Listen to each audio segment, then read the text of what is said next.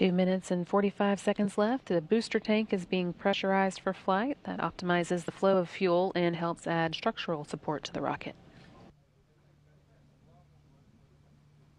Does the crew get notices that these things as they are checked off, or are you aware of them? There's definitely communication that's constantly going in between the vehicle and the launch team, letting them know as they achieve all of these different milestones.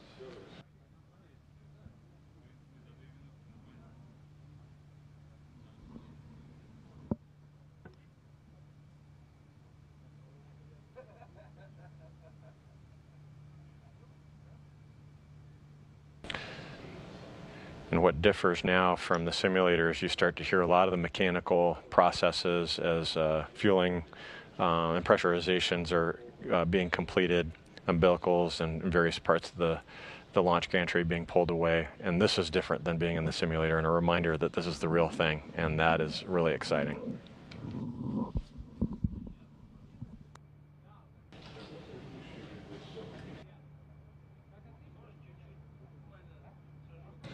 One and a half minutes to go now. Ground propellant feed has been terminated at this point.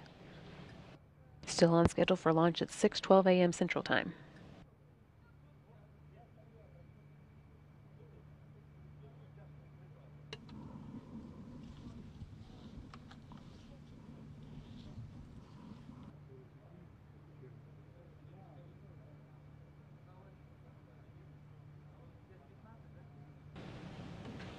Just 1 minute to go now. Soyuz now on internal power in preparation for its flight to the space station.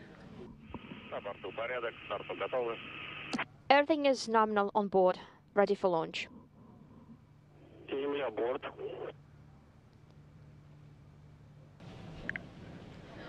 And 40 seconds away, that's the first umbilical tower separating from the booster. Should have auto sequence start now.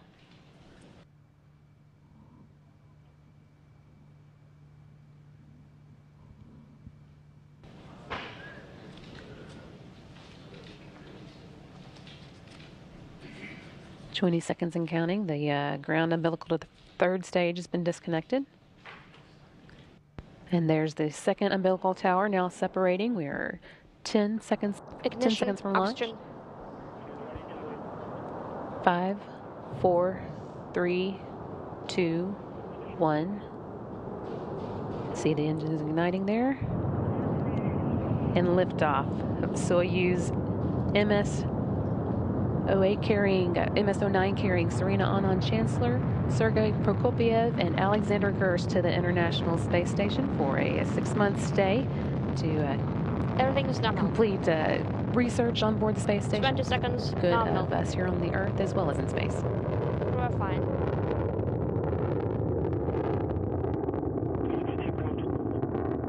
30 seconds. Beautiful. Everything is nominal.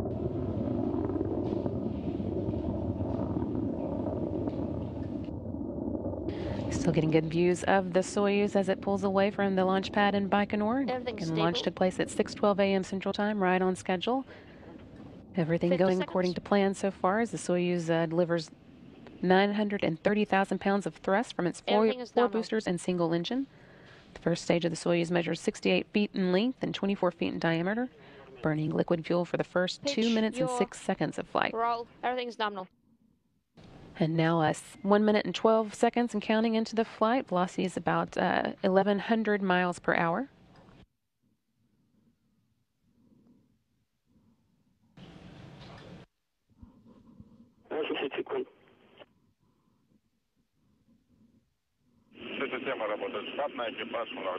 Systems are nominal. Crew are good. Still getting great views of the Soyuz. Now 1 minute and 45 seconds into today's flight.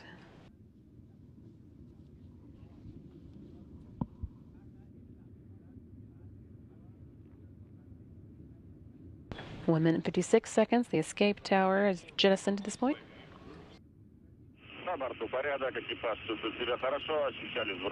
And right at the end of the video there, you could see those strap-on boosters, that first stage coming away and tumbling away from the vehicle. Absolutely beautiful.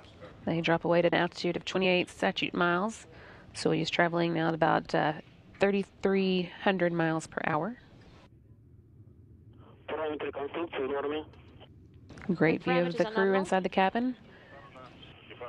You can see Alexander Gerst at the top of the screen, and Sergei Prokopyev at the bottom. Now 2 minutes and 38 seconds. Launch shroud should have been jettisoned now, and the rocket's altitude is 48 miles above the Earth. And that's a time that I had annotated on a little sticky note, also annotated in my flight procedures. That's a view of the first time you have an opportunity to look outside your window and see a view from Earth, a view from space. And we're actually getting a new view here. This is some new external rocket cameras that are going to be replacing some of the in-cabin views that we normally get, looking down as the Soyuz continues to make its ascent into orbit. Altai, 100 kilometers. Everything performing as expected. Core stage of the Soyuz is 56 feet in length, 13.5 feet in diameter, with a single engine with 4 fuel chambers providing 178,000 and 222,601 pounds of thrust for its 3 minutes and 28 seconds of operation. Stage will continue to burn until the 4 minute and 43 second mark. Soyuz uses what's called a hot stage technique. The third stage will ignite while the second is still burning. That's why the Soyuz has an open area in between the second and third stages.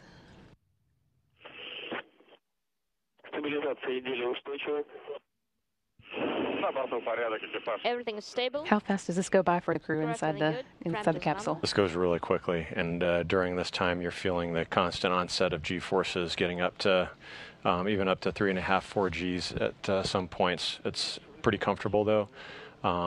You're sneaking peeks out of the window every once in a while. That first view of the arc of the Earth's horizon with the blues and whites of the clouds is just breathtaking. Everything continuing to work nominally as the rocket continues to make its ascent. Everything's nominal, very good. Copy. And 4 minutes and 44 seconds into the flight, the third stage is now igniting, and the second stage will be shutting down. And the core booster also separating at an altitude of 105 miles above the Earth. Second stage separation. Second stage separation has been confirmed. We're actually seeing some of those panels falling away as that second stage separates. And so at this point, Soyuz is being propelled by a single engine, the Soyuz third stage. That provides 67,000 pounds of thrust and will burn for 4 minutes and 2 seconds. So it's amazing to feel, the vibration of those engines pushing you into orbit. One of the things that really surprised me was these very discrete corrections as the rocket begins to pitch over and gain horizontal velocity, and it felt like just these very discrete bursts from directional rockets. It was like ka-chunk, ka-chunk, ka-chunk. It wasn't like this just smooth arc, but these very discrete impulses to actually push you over into this horizontal pitch, and so just a really, really cool experience. And that's not something you get to kind of feel beforehand or expect. Yeah, that's right. So even during our simulations, as we simulate a launch, you don't, of course, get to experience the G-forces or what the engines are going to feel like. Just about 6 minutes and 20 seconds into the launch, everything continuing to go nominally. Inside the Soyuz again, we've got Serena Auñón-Chancellor from NASA, Alexander Gerst from ESA, and Sergei Prokopyev, all making their way to the International Space Station over the next 2 days. Crew are great.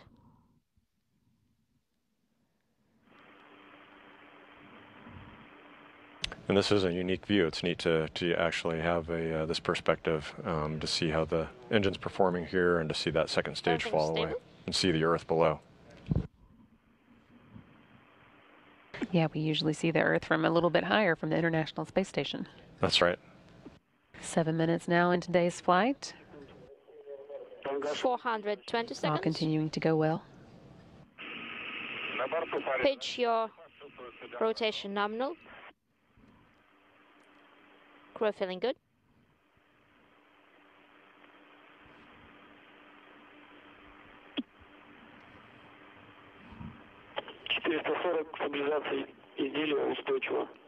440. Everything's stable. 7 minutes and 30 seconds now into today's flight. The velocities for the Soyuz now almost 13,500 miles an hour. Once the third stage delivers Soyuz to orbit, and the module is separated, a series of pre-programmed commands will be executed to prepare the Soyuz for orbital operations. Those stored commands are called time tag commands and allow many of the Soyuz systems to be automatically activated by onboard computers at precise times stored in those computers. And right now the crew is just enjoying the ride, but they're monitoring very closely how the vehicle is performing and just monitoring systems as they're approaching third stage cutoff. Everything is stable. 490 seconds. 500 seconds.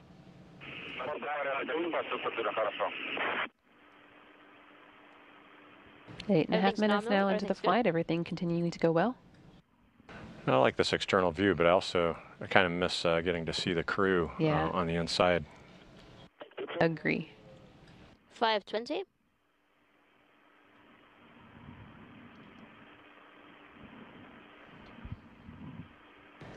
Okay, 8 minutes and 52 seconds now into the flight. Third stage cutoff has occurred, and there is a separation. That's the single liquid-fueled engine now shut down and dropped away at an altitude of 126 statute miles. It's performing an avoidance maneuver by opening a valve in its liquid oxygen tank. Dima is here. That was awesome.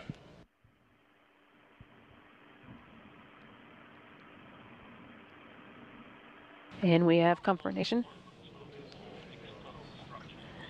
Confirmation now that everything deployed as expected with the antennas and solar arrays. We saw the spacecraft separate and the capsule and crew now safely in orbit. Soyuz orbiting an altitude of 143 miles by 118 miles, and that orbit will be raised systematically over the course of the next 2 days to get it into place to rendezvous with the International Space Station. So that means that they're in space, right?